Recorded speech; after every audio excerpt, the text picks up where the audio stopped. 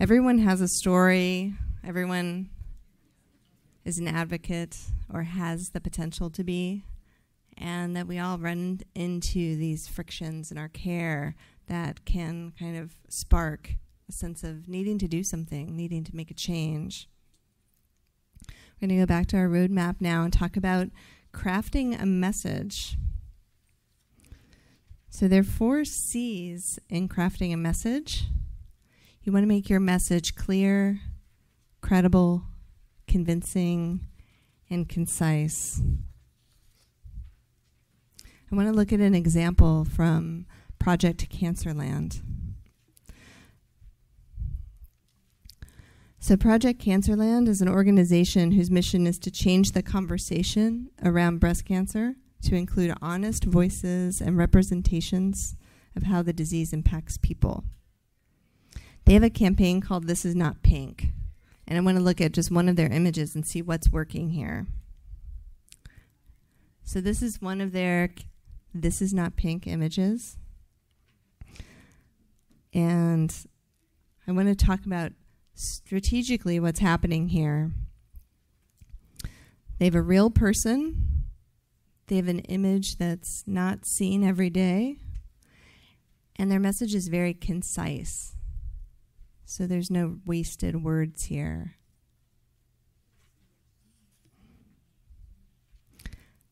I want to take it one step further and look at what's beneath a successful message, including that it's authentic, it speaks to the heart, uses a personal story, and it creates a balance of empathy and outrage. And I want to take a minute to talk about that, that last one. So outrage without empathy can lead to an exploitation or objectification of pain. Some folks refer to that as pain porn, if you've ever heard that. So that's not an effective advocacy strategy because people feel powerless in the face of raw pain. And often fatigue will set in and they'll just turn away. So staying connected to empathy, which is different than petty, right, is really important in your advocacy work. Helps viewers relate to the situation and enables them to act from a place of recognition of our common humanity. So how do you make what you care about into an advocacy message?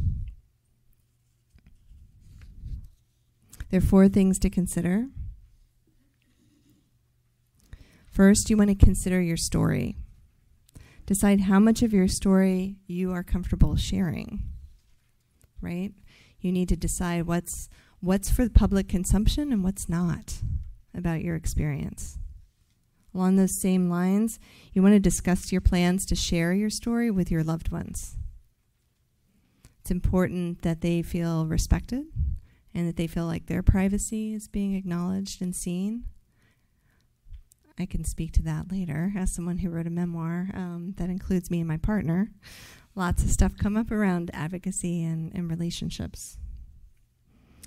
You also want to use data to strengthen your story. So what is your story a case of? How do you broaden it out so that people can say, yes, for instance, referring back to that slide, the photo of the man with breast cancer, like what is his story, but what is he a case of, right? That men get breast cancer too, that they have needs that often go unmet in this community. That's how you broaden that out, add some statistics, some research. So just thinking about what is your story a case of.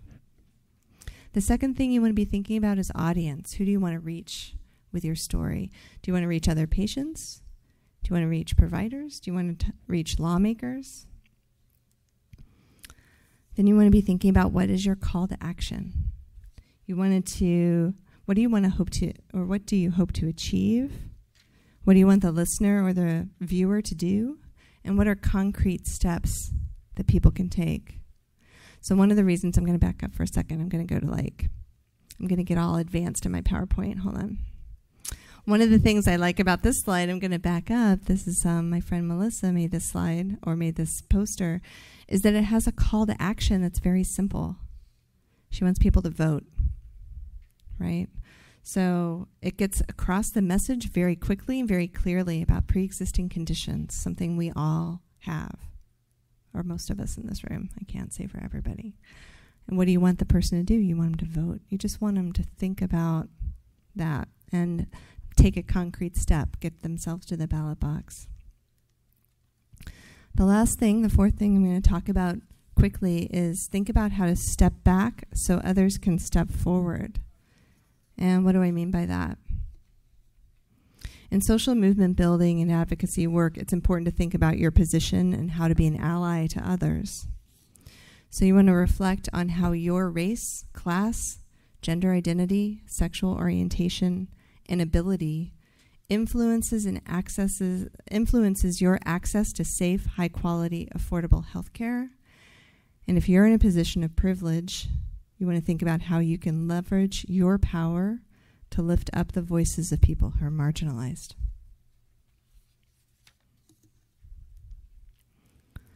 Next stop on our roadmap, where to take your message. Once you've got a message, where are you going to go with it? We're lucky that we live in a time where there are more places than ever to take your message public. You can take it online, Instagram, Facebook, Twitter, great places to build your breast cancer advocacy, get your message out to others who are doing similar work. You can take it to the streets. This is Kim Bowles, founder of the advocacy group Not Putting on a Shirt. Here she's striking a balance between empathy and outrage. You'll hear more about her and her work very soon.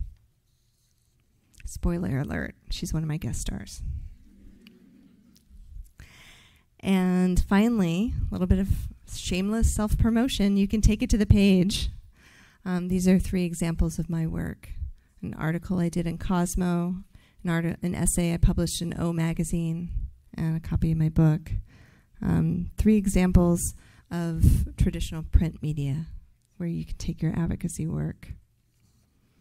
I call this my introvert's approach to breast cancer advocacy, because I get to advocate from my little writer's cave in Boston and do this work, which gets me to my next roadmap stop, which is how to identify your advocacy style. Everybody's different. No one type of advocacy is going to work for everyone. So I've identified 3 different advocacy styles I want to talk about, and these are just loose categories. Your advocacy may resemble bits and pieces of all 3, or you may have a lot of overlap. So just something to think about. The first style, flying solo. Everybody with me? PowerPoint moment. All right. So flying solo. I'm going to go through all 3 and then back up. You can have group connection, small groups. You can also do national organizing. So out of these 3, I'm going to talk for a minute about flying solo. I'm going to back up. Can look like designing social media campaigns, lobbying, writing letters or postcards to lawmakers, writing essays or articles for media outlets. Small group connection can look like starting a Facebook group with like-minded advocates or addressing an unmet need of breast cancer patients in your community. It can also look like teaching a class, a workshop, or mentoring other folks with breast cancer. National organizing can look like coordinating national summits and conferences, developing educational resources and tools, or lobbying for healthcare legislation.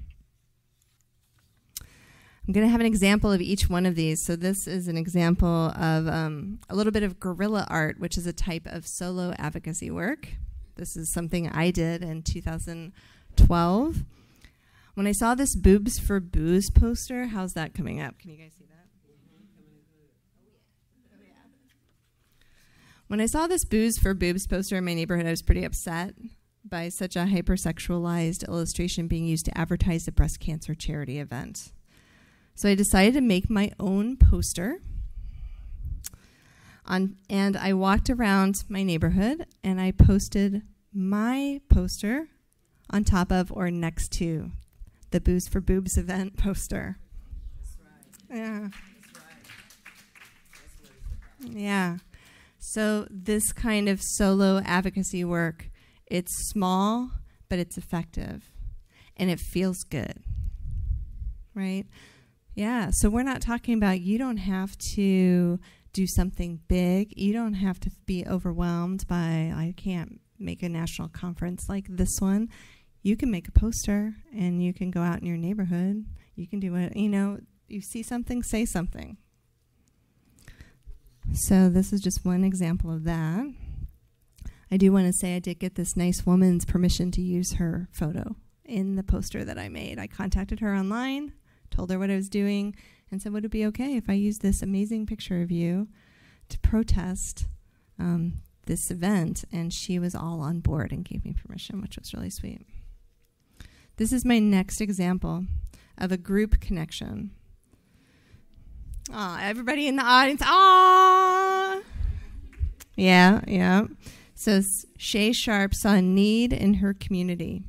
Women were dying of breast cancer, and their children needed support, especially around the holidays. One of the things she did was to make sure these children had a Christmas filled with love and support. She told me last night that every child on her list gets approximately 20 gifts each. These are not only toys and games, but they're clothes, they're shirts, pants, underwear, socks, things these kiddos need. And the idea being, with not only do these kids get showered with love at Christmas, but their parents, or their parent or caregiver who is left, is able to then take a deep breath and use that money to maybe spend it on daycare, bills, other things, because these folks really are strapped and they need our support. And Shay saw this need in her community, and she saw that nobody else was stepping up to fill it, and so she did. Amazing work. Another example, quickly, National Organizing Young Survival Coalition. Of course, we wouldn't be here today without the advocacy work of national organizations like this one. So also a great place to plug in if your advocacy style looks more like go big or go home. Thanks.